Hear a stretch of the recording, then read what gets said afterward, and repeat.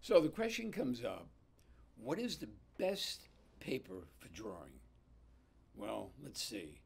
How about any one of the 4,000 papers Legion stocks? And the reason I say that is because drawing is a very, very subjective medium, like watercolor, a very subjective medium.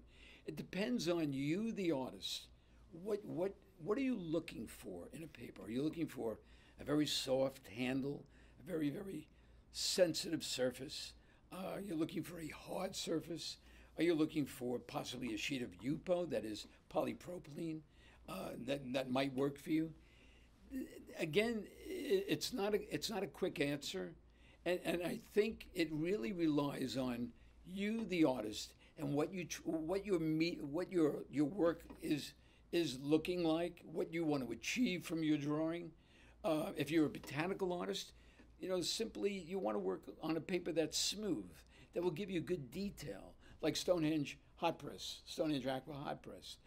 If you're a colored pencil artist, you want to work with a paper that you can lay down, whether it be a wax-based or an oil-based pencil, you can lay down enormous amount of layers without having the paper blink, and that would be Stonehenge, regular Stonehenge drawing.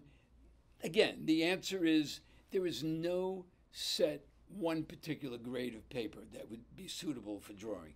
It's up to you, the artist, to select and test an enormous variety of various papers, whether they be printmaking, watercolor, or drawing, that Legion has in its arsenal of product. And we have over 4,000 SKUs. I mean, we have people that will draw on 100% cotton fiber rising museum board because they love the surface, they love the character of the board, and it's 100% cotton fiber. We have customers who will draw on Japanese handmade papers because they love the Oriental, and the Asian look to it. Again, try papers out, find out what suits your hand, find out what suits your style, and find out what suits the ultimate result that you're looking to achieve.